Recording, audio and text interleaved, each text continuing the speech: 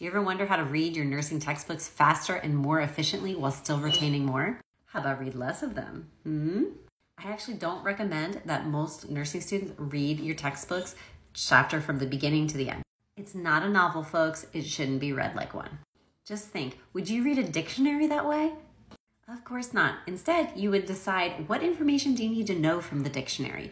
Maybe it's a spelling of a word or a definition. Then you open up the dictionary to the page that has the information you want, you find the information you need, and then you close that dictionary. Wouldn't it be nice to use your nursing textbooks the same way? Because you should be.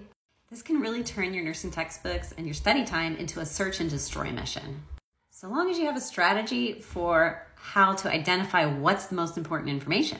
Because obviously that's a little bit of a catch-22 a lot of times. You get told as nursing students you need to study the most important information, but how are you going to know what the most important information is if you're still a student studying?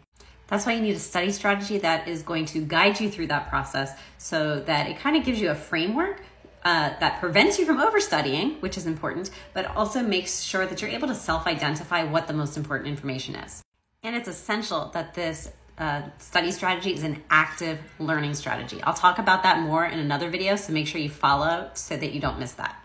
Because when you study strategically like this, you're going to find that you actually retain more even though you're reading less. And if that sounds good to you, make sure you follow me so that you can learn more how to do that.